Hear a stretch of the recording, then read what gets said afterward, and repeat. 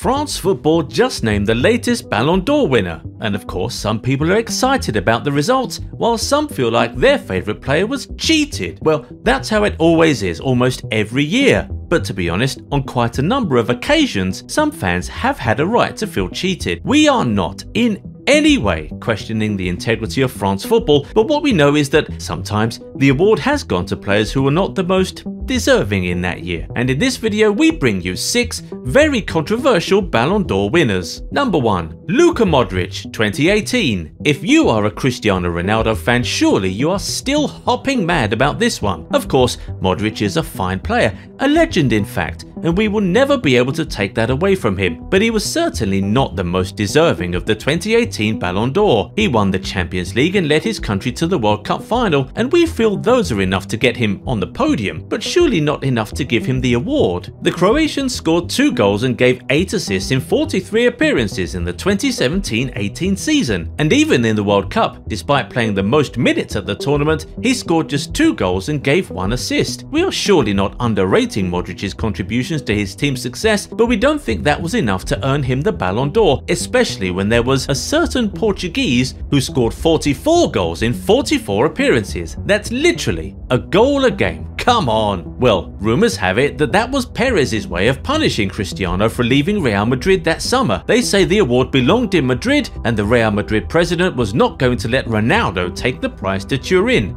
Number 2. Lionel Messi, 2010. Of course, Messi is probably the greatest person that has ever kicked a ball, and there is surely no denying his talent and his greatness. He has won numerous Ballon d'Or awards and surely he deserved most of them, but that one in 2010, nah. Messi won La Liga that year and that was it. He got knocked out in the quarter-final of both the Champions League and the World Cup. The World Cup exit was pretty humiliating. A 4-0 hammering by Germany. We're sure if you asked Messi how his 2010 went, he would have told you it was horrible, but somehow he still wound up with a Ballon d'Or. How? Just how? Iniesta was right there. Iniesta won La Liga just like Messi, but still went on to inspire Spain to win the World Cup that year. Iniesta even scored the only goal in the final which won Spain their first ever World Cup. That is the definition of a good year, my friend. A Ballon d'Or deserving year. There was even Wesley Sneijder, who won a treble and went on to inspire his national team to the World Cup final that same year. We wonder how Messi ended up with the Ballon d'Or that year. Number 3. Pavel Nedved, 2003. You may not know Nedved, but surely you know Thierry Henry, and everything was pointed to the Frenchman winning his first Ballon d'Or in 2003. But imagine everybody's shock when a certain Czech man was announced as the winner. Henry had a ridiculous season in 2002-2003 that winning the Ballon d'Or seemed like a no-brainer. That was the season he scored 20+ goals and also assisted 20+ goals in the Premier League, a record that has still not been matched in England. And Nedved, on the other hand, only scored 9 in the league, but because he won the Champions League in his first season at Juventus that year, France football overlooked Henry. That's simply not fair. That can't be fair. Number 4. Fabio Cannavaro, 2006. Everybody who watched football in 2006 knows who deserved the Ballon d'Or that year. And we also know the reason he didn't get it. That headbutt in the World Cup final cost Zidane what would have been his second Ballon d'Or. And okay, fair enough. Zidane didn't play fair on the biggest stage in world football that year, so give it to someone else. But that someone else should still not have been Cannavaro. Once again, Henry was a strong candidate. He made both the Champions League and the World Cup finals that year.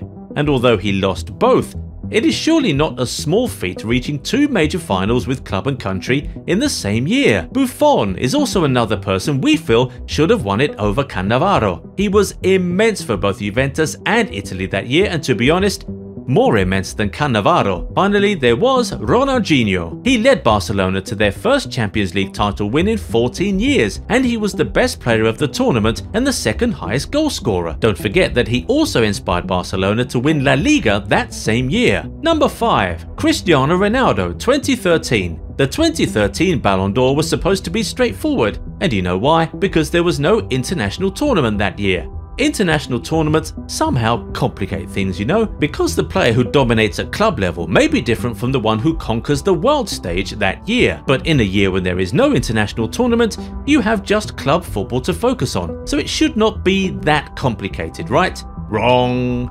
At least, wrong for 2013, because we really do not know how France football saw a player win the Champions League, the league title, and the domestic cup, but went ahead and gave the Ballon d'Or to a player who won absolutely nothing. Believe it or not, Cristiano Ronaldo won the coveted prize in 2013 without winning any trophy. You will struggle to find out any other time that happened. Everybody knew Ribéry deserved it. Everybody thought he was going to win it, but somehow it went to a great player who definitely did not have a great season. Number 6. Lionel Messi, 2021. Yes, Messi fans might hate us for this one because it's still very fresh, but think about it.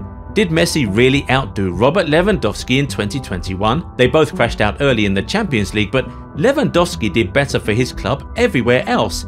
He won the Bundesliga and the Club World Cup as the best player in both tournaments, not to forget the DFL Super Cup he won in August, scoring 2 goals in the final. Messi, on the other hand, won just the Copa del Rey with Barcelona, and yes, he won the league's Golden Boot, but so did Lewandowski, and even did it better. The Polish striker outscored every other player in the European leagues, thereby clinching the European Golden Shoe, and if we're talking goal contributions, Lewandowski was definitely clear of every other player in 2021. And if we're talking trophies, Jorginho was clear of everybody else. He not only won trophies, but he won the biggest ones available in the year. So how France football ended up with Lionel Messi, we would just never know. Congratulations to Lionel Messi on his 7th Ballon d'Or, and believe it or not, we actually love the Argentinian forward, but the award should not have been given based on love, but based on performances and achievements in the year under review. We just hope that subsequent awards are given to the most deserving players, but hey, the next Ballon d'Or will be given in a World Cup year.